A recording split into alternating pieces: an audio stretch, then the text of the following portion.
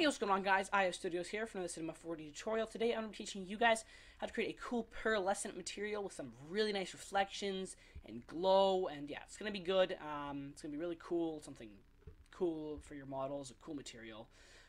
Anyway, let's get started. So I think we're going to do our lighting first. Now you can do two things for your lighting. You can spend your own time, I don't know, maybe 10-15 minutes setting up a bunch of Octane area lights and do some nice lighting.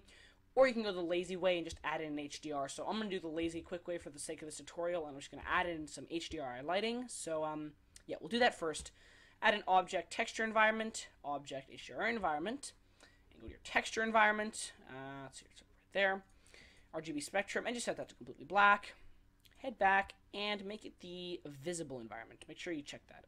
Make sure you switch it to that. Okay, we're going to go back to our HDR environment, HDRI environment.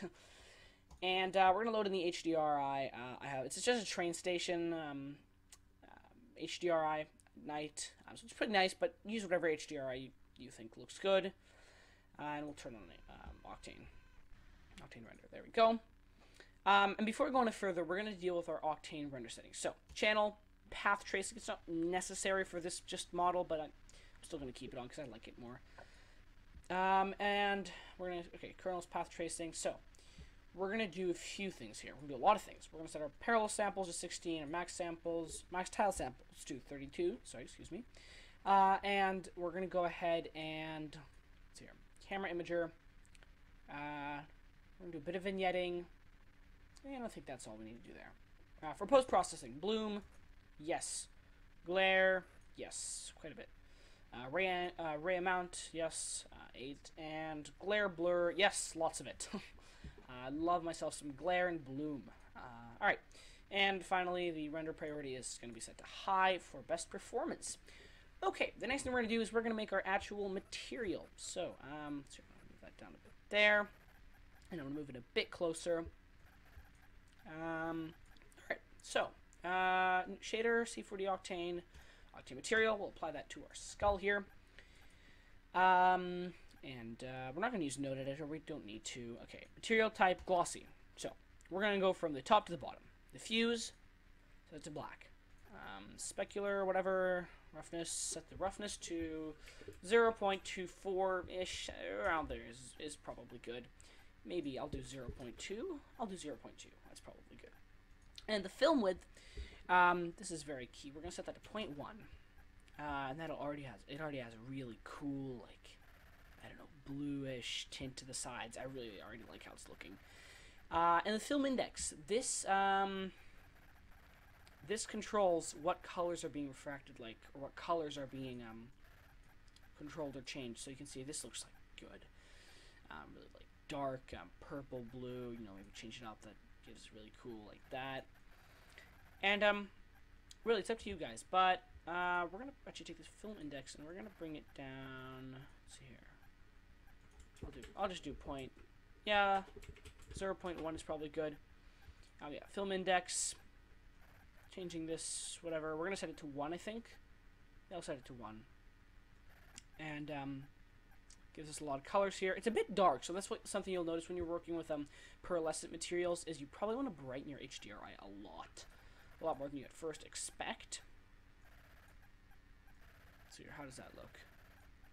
That looks pretty good already. And our index of refraction, we're going to bring that up to about 1.5. I think, you know, you can tweak that. Maybe try 1.4 or 1.6. That's about good. And I think that's pretty much it. Maybe a bit more roughness is what we need. Film index. Let's see here. Yeah, change the film index. Changing the film index, as you increase it, you'll get a more dense amount of different color banding. And as you decrease it, we'll get very not so dense amount. But yeah, 0.1 is about good. Yeah, so we're gonna. I think we'll play with the film index a bit. How does? Yeah, I like this a lot. You can change it to whatever color you want, but let's just do 1. And it'll give us a more diverse amount of colors. I think we'll tweak our bloom and stuff a bit now. I think we'll do that.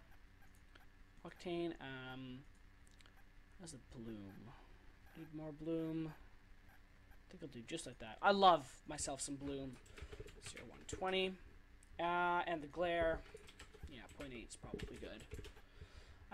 Ray amount, yeah, glare angle, whatever, it doesn't really matter. Yeah, I think that's all we need to do. Maybe spectral intensity. Ooh, that'd be interesting for this one. Maybe a bit of spectral intensity. So you're just like, I don't know, 0.025. I'll do just a very small amount. And spectral shift. That doesn't seem to make too much of a difference. We'll just leave it at like, I don't know, 2.5. That's pretty much all we need to do there. Yeah. Maybe playing around with this a bit.